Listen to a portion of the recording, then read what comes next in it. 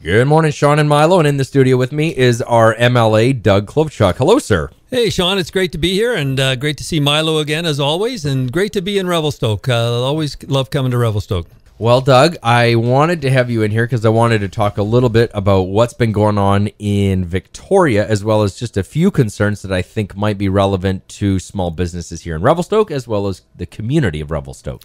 So, Doug, where are we at with the highway? Because realistically, that's going to be an ongoing issue, but I know that you are in the House and you are trying to kick rocks around, so to speak. Yeah, no, we're kicking boulders during estimates, and estimates are, of course, the period where we can sit down and talk to the minister about her budgets and where that is. And I had the opportunity a few weeks ago to talk to the minister during those estimates and asked her the questions. They still use the words expedite and accelerate.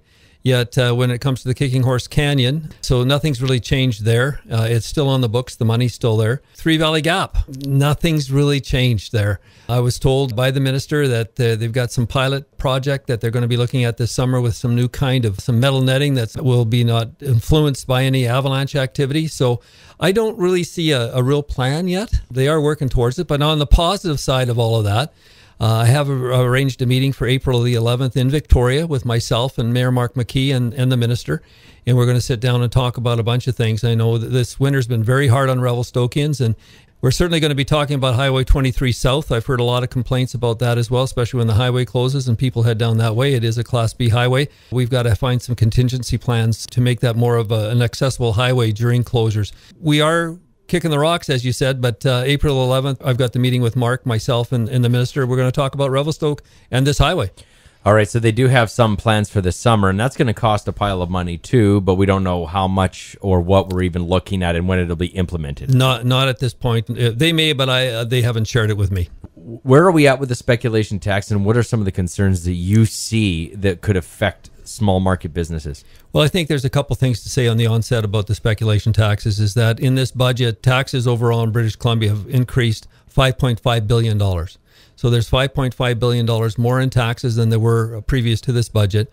But the speculation tax has been put in by the NDP to address the speculation in Vancouver, Victoria. What needs to be done? They're saying it all has to do with affordable social housing. The speculation tax is not in Columbia River, Revelstoke, and that's what we have to tell people, but it might as well be. The uncertainty that it's created in this riding, what the speculation tax is that if you own a secondary home, and you don't have anybody living in it full time, you will be subject to that speculation tax, and it's 2% of the assessed value by 2019. So for some of these homes, it's going to be fairly expensive in terms of an additional tax on top of the taxes that they're already paying.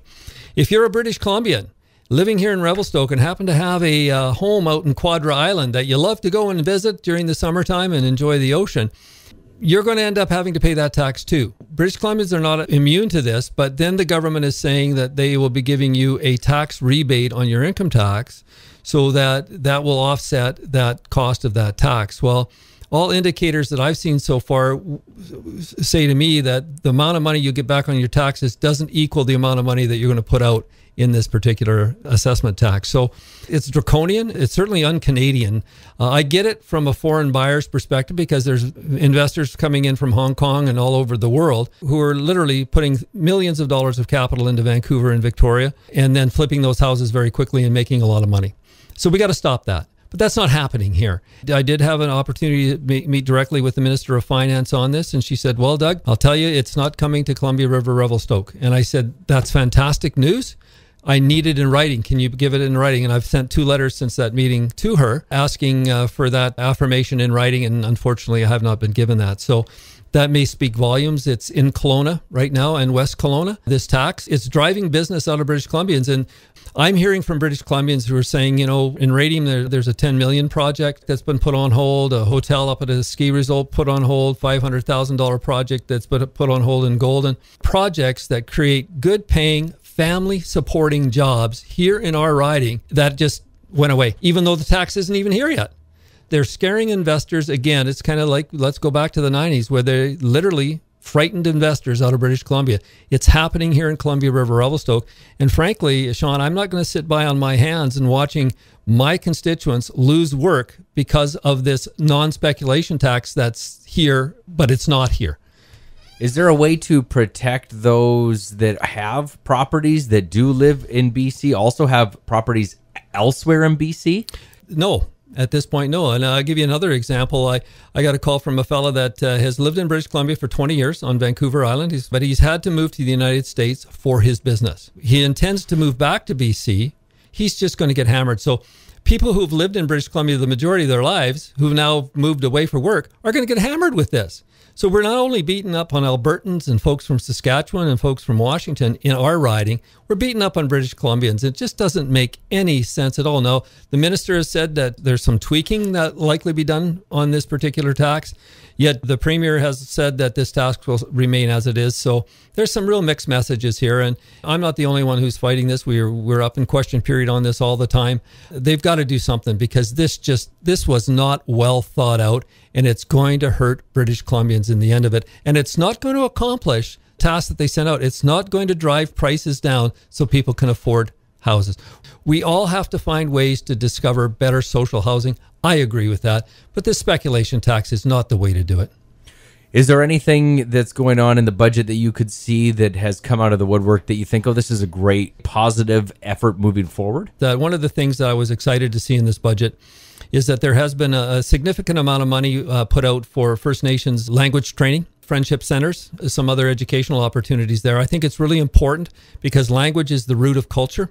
And for many of our First Nations, if we're truly believing in reconciliation, and we should be, this is positive things. And I did congratulate them on that. I think there's around $55 million. It's a lot of money. That said, if you truly believe in reconciliation, then this is a step in the right direction. So I completely support that. So we'll find out from Doug Clovechok after April the 11th how the meeting goes with Claire Trevina and Mayor Mark McKee, just to see where we're at with the project on Three Valley Gap, as well as what the overall long-term game plan is. We'll come from that meeting with a bit more knowledge. As an opposition member in this government, or not in the government, but in the House, they expect me to raise holy hell.